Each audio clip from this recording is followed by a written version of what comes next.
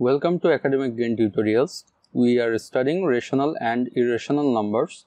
So in this video we are going to solve a problem which states prove that root 2 is an irrational number. So let's move into the solution.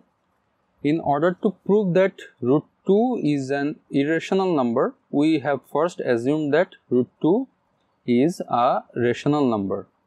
So according to our assumption, if root 2 is a rational number, then root 2 should be equal to p divided by q, where q not equal to 0 and there are no common factors of p and q.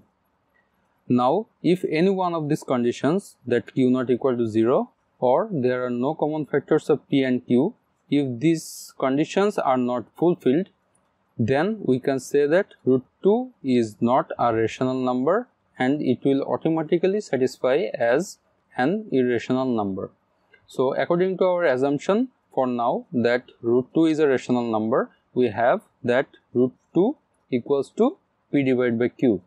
Now squaring on both sides of this equation, we have root 2 whole square equals to p divided by q whole square. And solving on both sides of this equation, we get 2 equals to p square divided by q square. Now cross multiplying on this both sides of this equation, we have p square equals to twice q square. So we can see that p square has a value which is multiple of 2. So being a multiple of 2, we can say that the term p square is an even integer. So since the term p square is an even integer, so the term p should also be an even integer. So this is our first equation which says that p is an even integer. Now let us assume that p is equal to twice m, and in this equation if we square on both sides, we get p square equals to twice m whole square, which gives us p square equals to 4m square. Now from this equation we have p square equal to twice q square.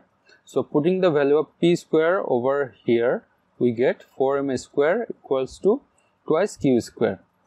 Now for the convenience of calculation, we write twice q square in the left hand side and 4m square on the right hand side, and then on the next line we have q square equals to 4m square divided by 2.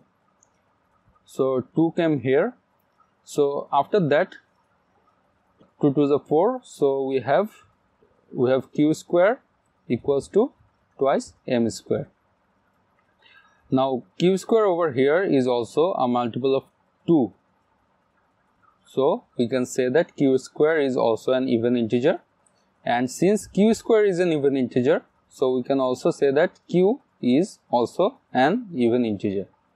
Now from this equation number 1 and equation number 2, we can see that both p and q are even integers and they both have a common factor which is 2.